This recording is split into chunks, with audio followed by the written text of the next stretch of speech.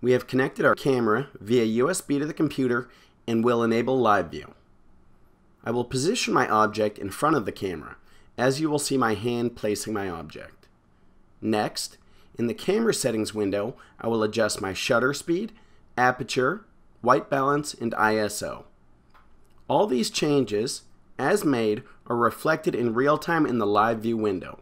That is, the exposure simulation is projected in real time in the live view window. You will also see Canon gives us the ability to view our live view in a large window.